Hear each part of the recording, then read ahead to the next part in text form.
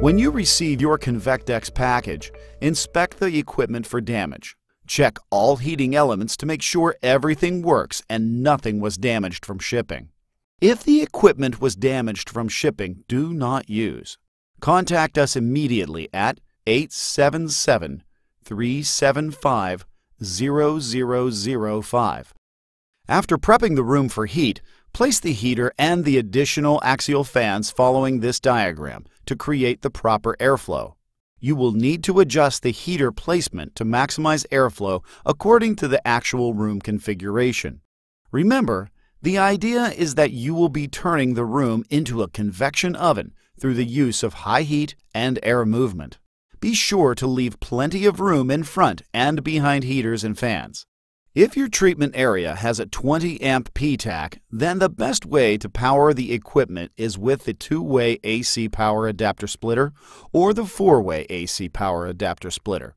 The 2-way adapter works with the Elite 4 bedbug heater and the 4-way adapter works with the Elite 8 bedbug heater.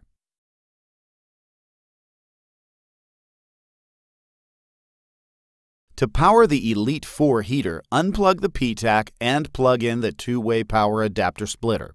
The adapter provides you with 2 power cords. Plug those 2 power cords into 2 of the receptacles on the side of the heater.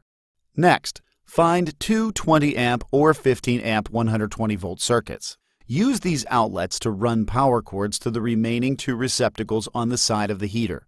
You now have full power going to your heater.